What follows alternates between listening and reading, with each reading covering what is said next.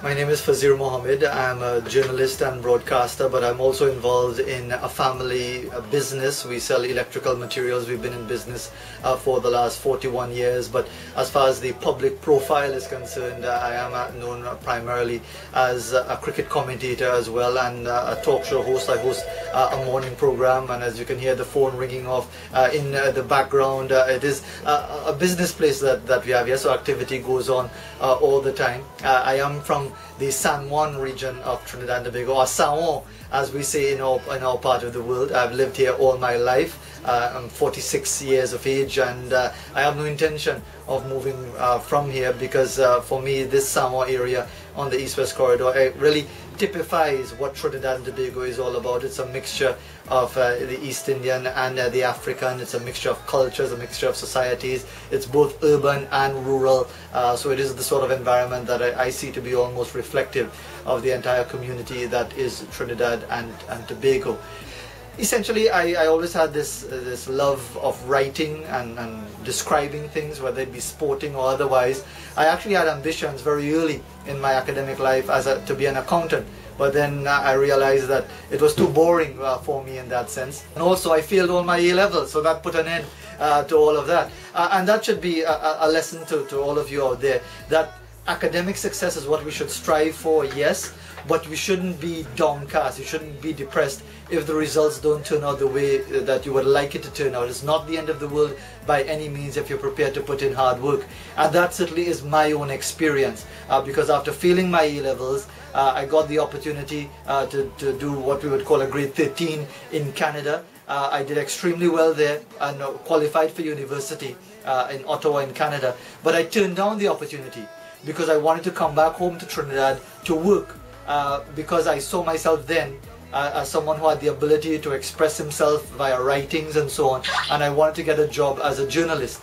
I got a job in a local community newspaper known as the TNT Mirror, which is not far from where I live in San Juan. I worked there for a couple of weeks. That was in 1985, and then I was encouraged by the owner of the newspaper at the time to move on to one of the more established national newspapers, which was the Guardian newspaper. And from then on I moved on, taking advantage of the opportunities that came my way. I moved into radio in 1991. I got my first opportunities to do cricket commentary the year later, and then I really took a huge leap forward as far as my own career by investing in myself and going on a tour of Australia in 1996-97. I lost a tremendous amount of money. I took a loan from my parents to help me along the way, but it was an investment in myself. And sometimes this is, again, a message for the young people, that you really need to persevere. You really need to make that effort, to make that sacrifice in yourself, even when no one else believes in you,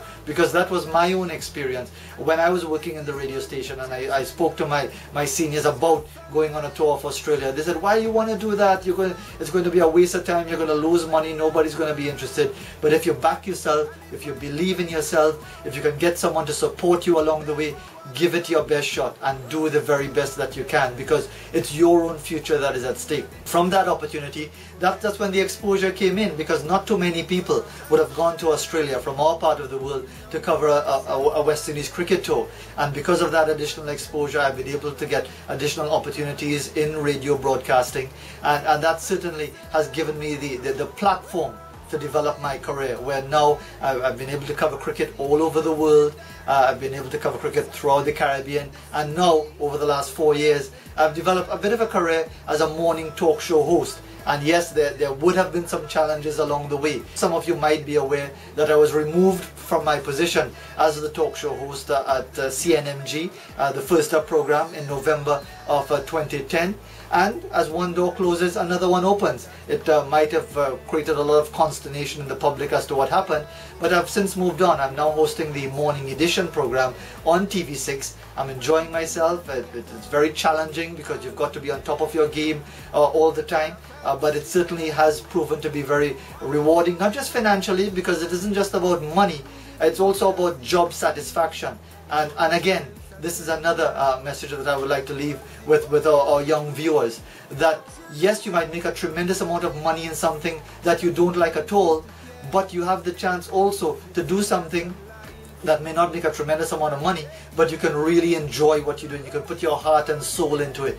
And that is something that I aspire to achieve, and that is something I hope for you all as well, that you're able to achieve in looking towards something that can make a contribution towards your own society, and that obviously you can make a decent living as well. So yes, there have been challenges like getting fired. I've been fired twice from jobs in the media, but if you hold on to your integrity, that is the most important thing. And if it's something that I would like to tell you, especially in these times, in difficult economic times, in times when you might be urged to cut corners, to do a favor, to get things done for you or on behalf of someone else, which might not be entirely legal, I will urge you, maintain your integrity.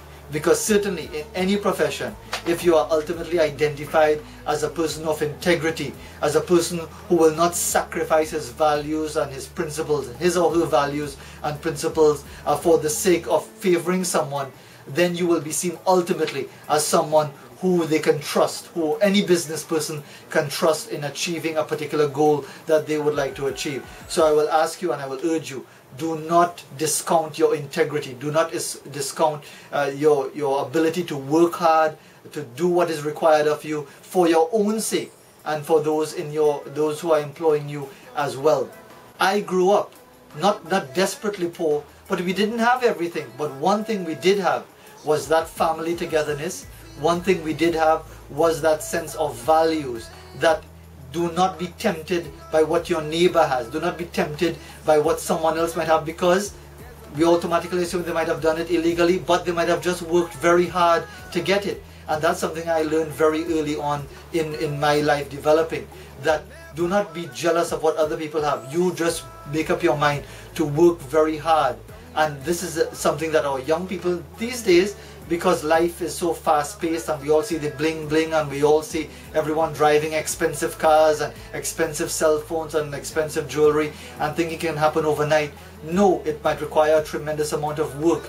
And I say again to you, just as we look around and see people enjoying the good life financially, don't take it for granted that they have done so via illegal means. They might have done so simply because of the sheer dint of very hard work. And for you young people out there, however disadvantaged your community, think about it as this is the chance for you to lift yourself above your circumstances and to also be an inspiration to others, because you have the chance, if you come from a disadvantaged community, to be an inspiration to others around you, to show them that it is quite possible to be number one in your chosen profession, to be an example for others, to make a good living, to lead by example, and therefore be an example to others. So often we find ourselves in situations where people who make a tremendous amount of money are not exemplars. They do the wrong things, and we see our young people moving towards that.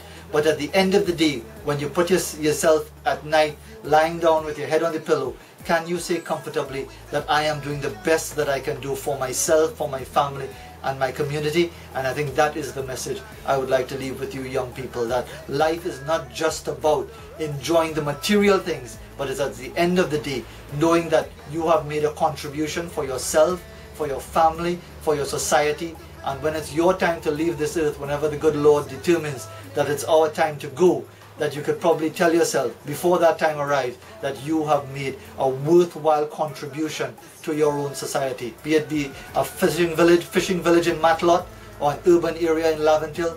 If you can say to yourself honestly that I have made a useful contribution, whatever my circumstances, then you have led a very useful life.